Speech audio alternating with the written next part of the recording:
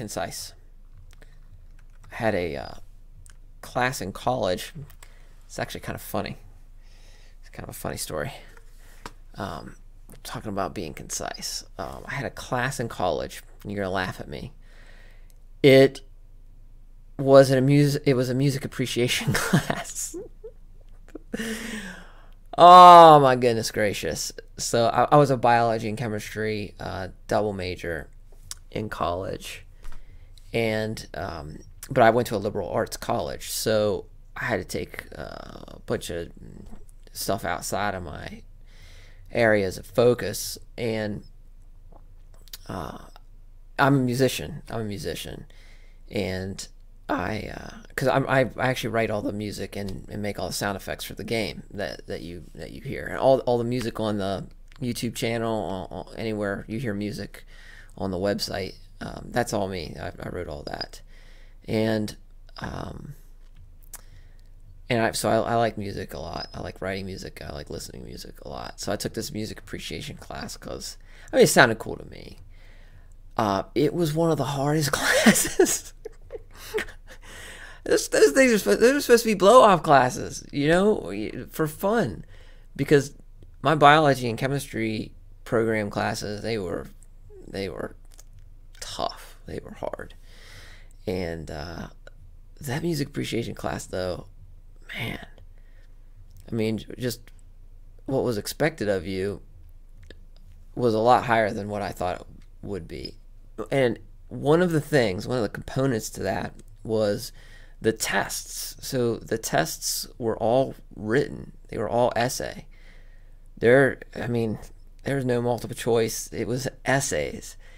But the essays had to fit, each essay that you wrote had to fit on an index card, and it had to be no more than 5 sentences.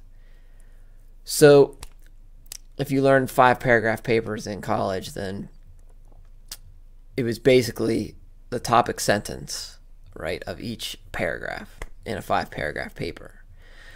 But you kind of had to write the paper in your head first, so you knew what the topic sentences were going to be, and you had to do this. I mean, there was multiple questions. You had to do this for multiple questions for the hour-long test, or however. I think it was an hour. Most of my classes were an hour back then. So, I mean, so you could not be verbose, and you had to be concise. And so kind of what you just saw me just do right there was part of that training. And that was the cool thing about my liberal arts experience, was I number one, I learned how to think. So I didn't go to school for programming or coding or motion capture or music or sound design or animation or 3D work. I didn't go to school for any of that stuff, but I taught myself how to do it because I really learned how to learn at college and at my liberal arts college. So it was just a great experience, and it keeps paying dividends even today, and you just saw a good example of it. If you would like to hear more about that experience and you'd like to see more of this, go to docbrockgames.com. I'll put my water bottle down there. There we go. And click the YouTube subscribe here, and then scroll down the page, and you can read about kind of the alpha features that I've got going on. What else can you see? Oh yeah, the 2 characters that I have in the game, you can read about them. Oh, you click through some cool screenshots. Make sure to read what's going on. You can learn a little bit about some of the features of the game that way.